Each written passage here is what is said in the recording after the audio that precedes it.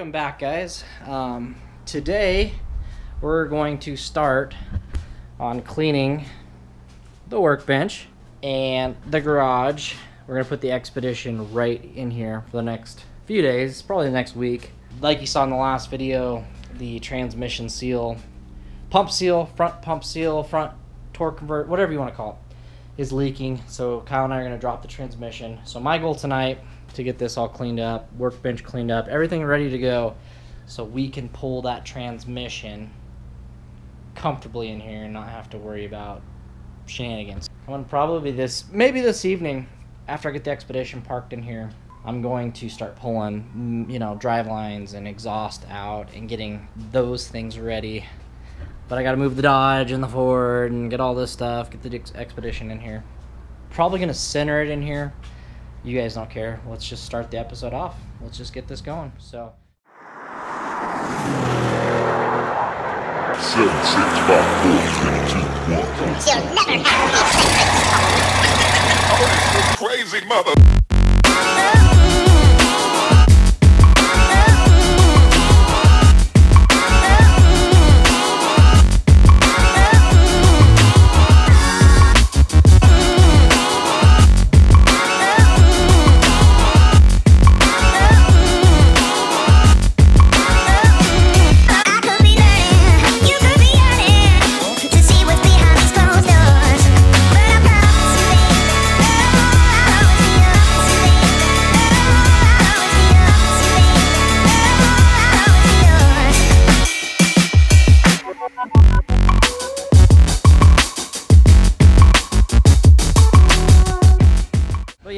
Dodge. Yay! So what this is actually an expansion for my business.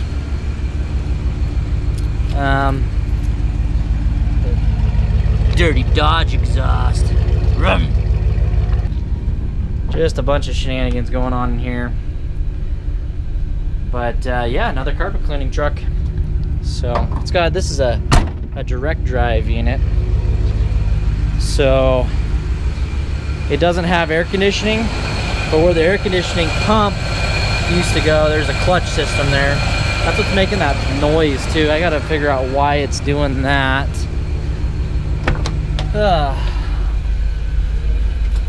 But it turns over a drive line in here that comes through the doghouse, turns over the cat pump and all the goodies inside that doghouse, heats up the water.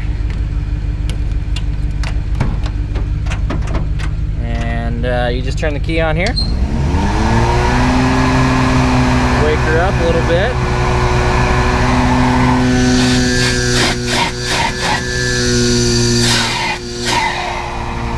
Yeah.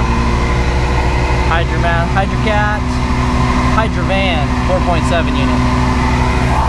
I've had it on a couple jobs, doesn't do too bad.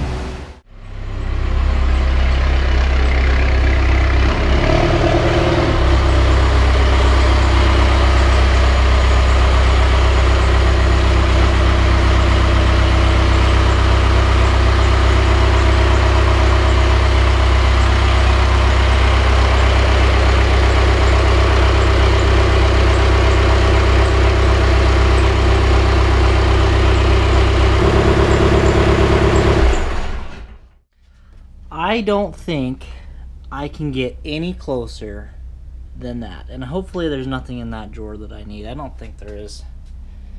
This is this is tight quarters in this garage, but I am pretty sure we're going to be able to close. So I'm going to check it real quick.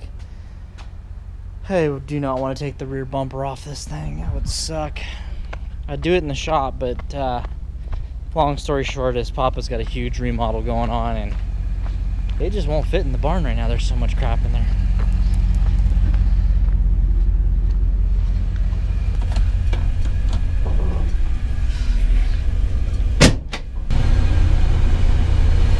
Feel all them horsey powers.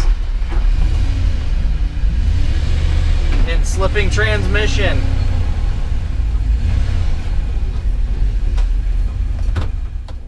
Alright guys, got the Expedition here, got it set where I want to go. I've got some cameras set up. We're going to go ahead and I'm going to do a time lapse But I'm also, this is going to be a weird video. We're normally just a blogging automotive channel, but I'm also going to do a how to remove a transmission. We'll see how this goes. It's something new. Let's do a how to step by step.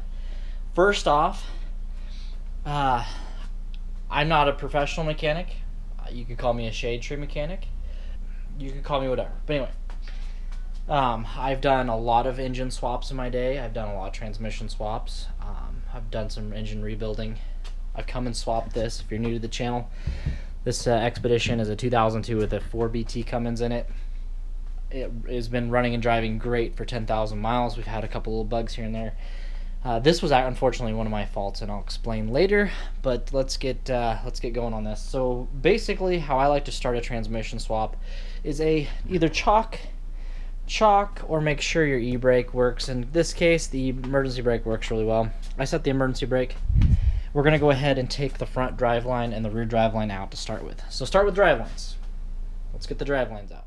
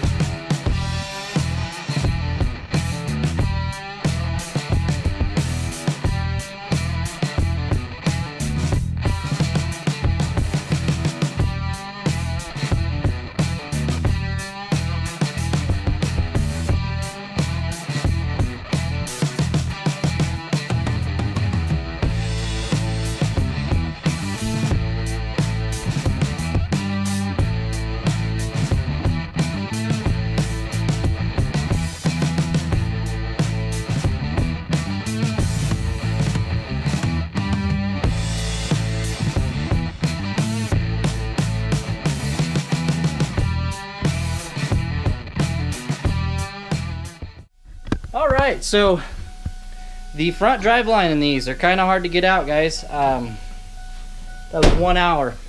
1 hour of my life I will never get back. Yeah, Kyle's here, finally. Yeah.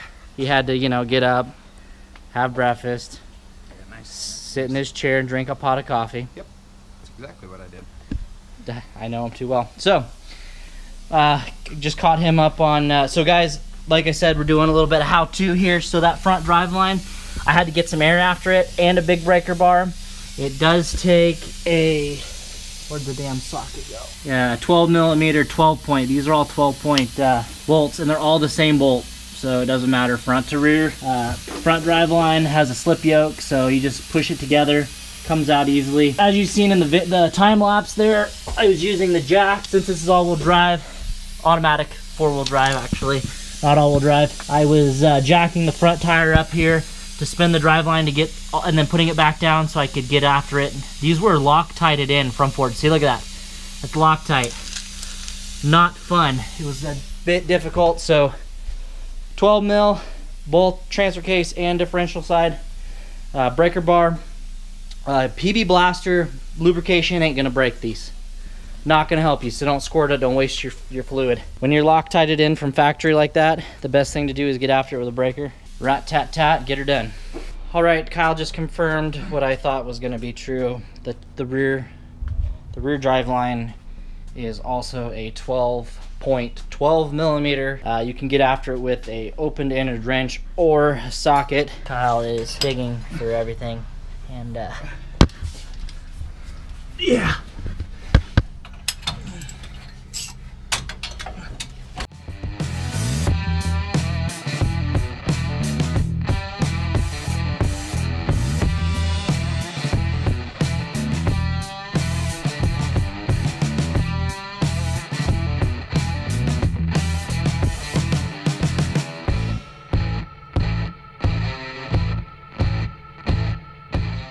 So, step number 2, if you are working on a Cummins Expedition, we don't think we're gonna have to pull our exhaust system. We might recorrect ourselves later on down the road, but if you guys are working on a Triton motor, 4654, you guys are gonna have to pull the exhaust system. So go ahead and do that next. uncouple it from the two collectors, the manifolds on each side, drop it all down, make your best judgment call on how much pipe you got to remove. I can't remember what mine used to look like, but I think there was a stopping point somewhere back after the transfer case where you can unbolt it and slide that out. All that exhaust has to come out because you got to drop that cross brace down. Go take a look. Your guys' exhaust bolted to that guy right there and comes through here. It's going to be in your way. We are going to pull this transfer case down. We're gonna slide it back that direction. We're not pulling this cross brace out. We're gonna slide the transfer case back off the transmission, and then we're gonna tip it forward and lower it down. Hopefully that works. This cross brace has to come out though. This whole main cross brace here. This cross brace right here is for your torsion bars. I mean, you can pull that, but that's just more work. That's just wiping before you poop. That's not gonna make any sense. So like I said, your guys' exhaust is gonna come down here, or it's actually gonna come back here, go across to the other side. So all that, the Y pipe has to come out. We have one straight diesel pipe because this has been converted to diesel. So let's go ahead and check out this transfer case. I'll see you in a minute.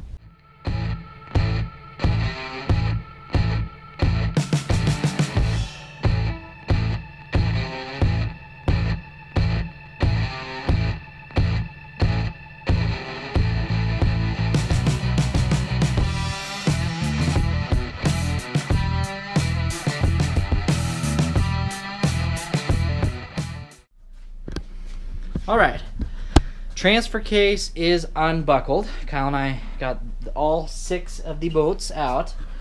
There's 2 fuel lines. Your fuel lines run right above the transfer case, believe it or not, and you'll have that bracket to put back in. Don't forget the plug. We're not there yet, but you got to unplug the transfer case. It looks like there's one plug underneath there. Then the transfer case comes down.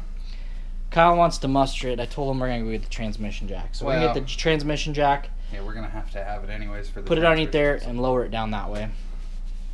So we're at a breaking point for right now to go get the transmission jack, and we'll be back in a little bit.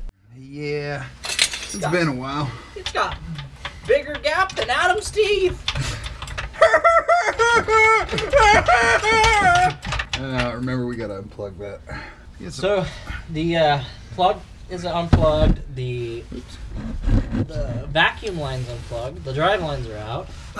This should just wiggle on out, then come down and make a big fucking mess. Well, that couldn't have been in a better spot. Right?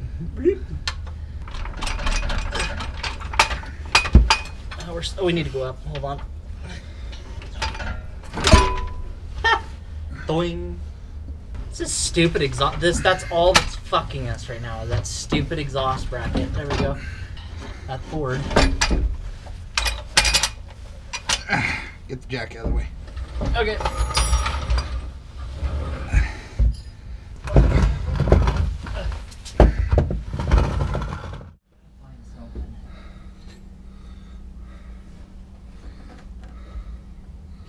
This trainee's pretty clean. Huh? This trainee's super clean. It was. I know it was rebuilt. So, transfer case, 6 bolts, vacuum line, and the plug. It came down pretty easy to 2 people. Next, well, now we got just the transmission and the cross brace. So now you need to unplug your range sensors and all the other sensors that are plugged into this transmission, and take the bracket for the park reverse shifter, your automatic shifter inside the vehicle. Go ahead and take this bracket off and unclip it right here from the lever, the shift lever on the side of the transmission. Pretty easy, pretty straightforward. These are 2 10mm bolts that are on the side of the transmission. I'm going to go ahead and take these out, and I'm going to take the bracket, slide it to the side, and then I'm going to put the bolts right back in the transmission. So that way we don't lose them like I just tried to do right there.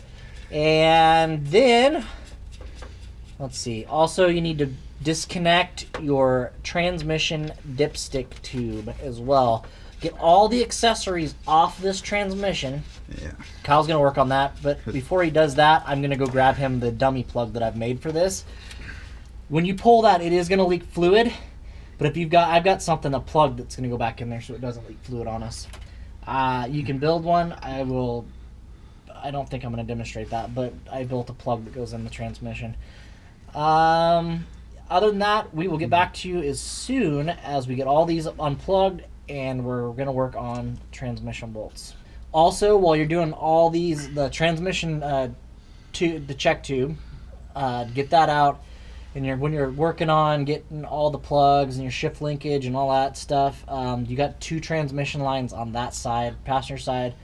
We will let you know what size those are in a second, and when we get to those. All right. So James and I were looking, and I've got one transmission bolt down here, one up on the other side of the starter, and James and I are pretty positive that the starter just bolts into the adapter plate. So on our application, we don't have to pull the starter out of this. If you're doing this on a Triton motor, you're gonna have to remove the starter to get with that. But you can see that right there. I've got 2 transmission lines, the dipstick, which is gonna puke and piss all over me. It's gonna suck.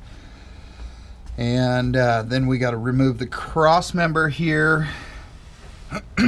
And then shit, we should be ready to go. We've got everything unplugged wire-wise. Okay. You can show them that if they go out to the junkyard and find themselves a transmission tube. So what I did is I took a transmission tube, cut it, and then I threw JB Weld down it. So this creates a plug, so you can pull your tube out, slide this one in, and then you don't get transmission fluid all over the freaking place. But you okay? This is gonna suck. This part's gonna suck. So we'll go back to the time lapse on this one. Kyle, I'm gonna put this plug right here on the running board. Okay.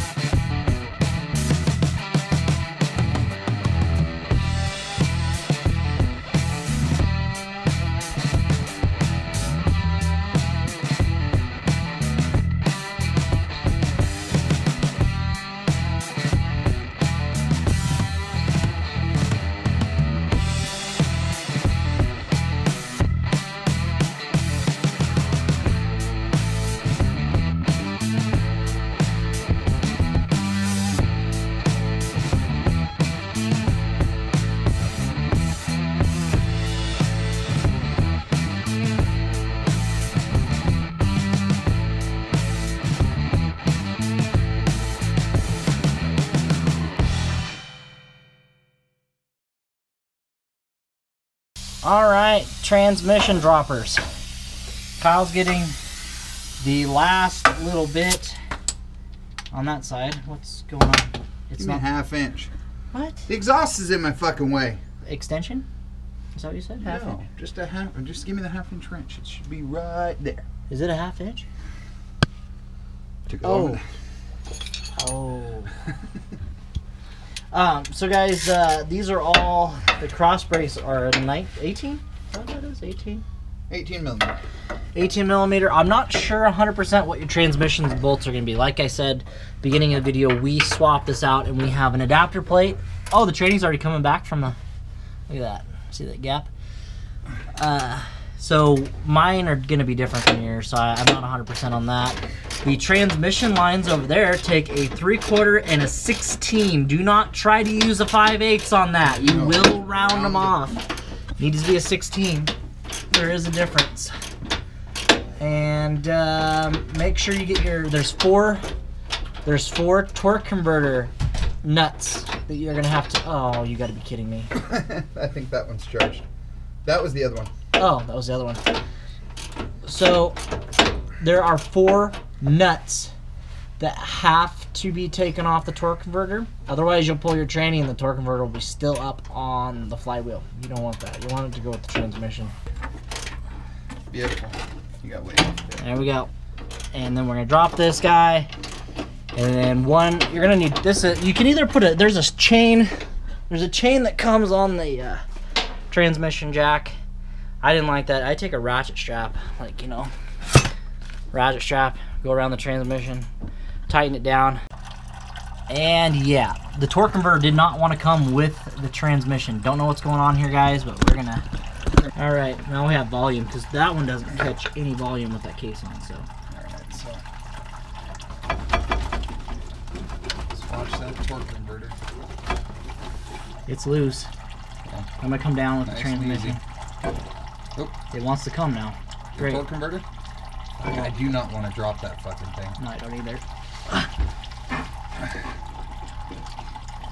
Back in the transmission.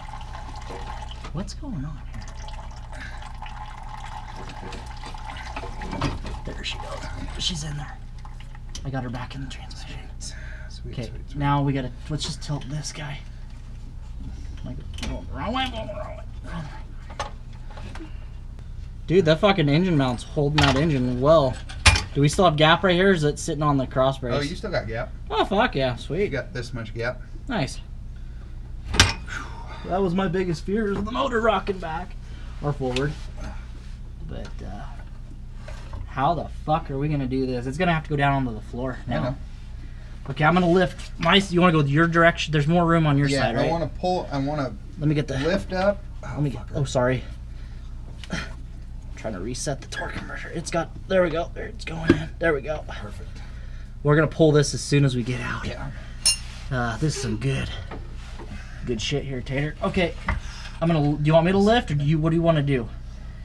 I've got my fingers on the torque converter. I want You need some more room? to. Can we? We can't turn just the top part sideways. Yeah, we can. You want me to tilt it towards you? No, No. this doesn't turn. It's the. Oh no. You want me to? I could tilt the plate. What the fuck is this? Fuel lines. Oh, that's the breather. Okay. That's transmission breather. Okay. So that. Take that top bolt out while I'm thinking about it. We don't catch it on anything. That didn't work.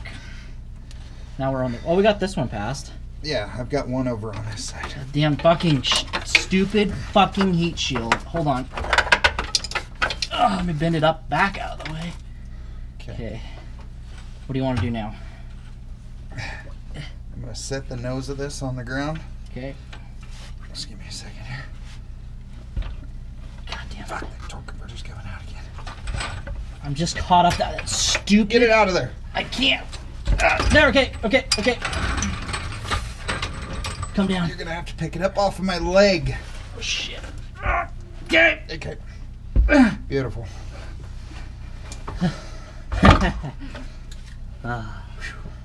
We didn't lose any more fluid. You gotta spin it. You gotta spin it. Training's out. Motherfucker's heavy. Here we go, guys. Let's pull the torque converter. It's actually a small tranny, isn't it? Yeah. Yeah, that's not very big. We need something under the front. Should just slide.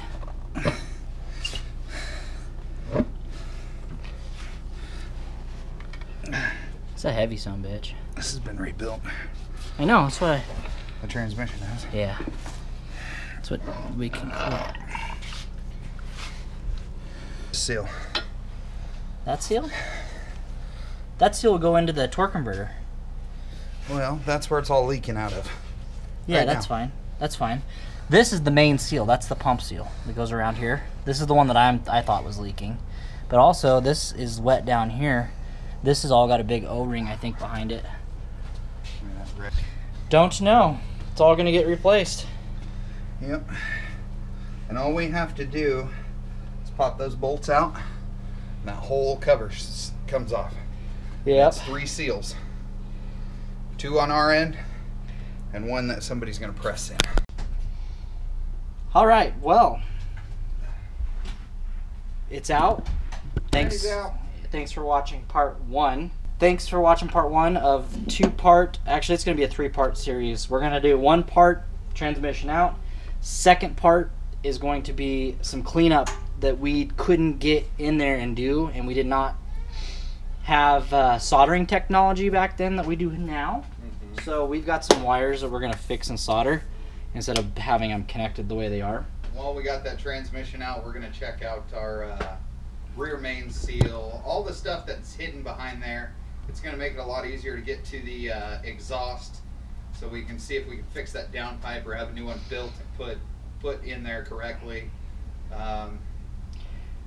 I think that's about what we're gonna do. Yep, even if this has to be down for a couple weeks and I can figure this out. Want to get it done right. Exactly. I mean, it's not that we didn't do it right the first time, but I think we rushed it. Yeah. It was getting so tiring at the end. We rushed a little, you know, we rushed a couple things and we're going to fix those now. Like, this doesn't have backup lights, and I've noticed when I go to the supermarket to back up, it's nice to have reverse lights because people know you're going to back out of the spot, so they stop to wait for your spot. That kind of stuff. So, just having some little things fixed here and there for part 2. Like I said, like Kyle was talking about the downpipe, I do not like the downpipe that we built on this thing, and I found somebody that's going to build me a custom. Basically, I can take a mine and they can just copy it and make it without seams and shit. So, because right now we've got flex pipe, really good flex pipe. They're not chintzy flex pipe, but there's a little piece of flex pipe clamped onto a 4-inch tube, and I just want it all one solid pipe and a good clamp on the end. So, with that being said, thanks for watching, guys. If you're new to watching this channel and you like what you see, drop us a subscribe. Drop a comment down below. Subscribe if you haven't already. And give this video a big thumbs up. That'd be awesome too. I'm tired. Yeah. We'll catch you next time on Central Oregon Shenanigans. Bye-bye. Toodles!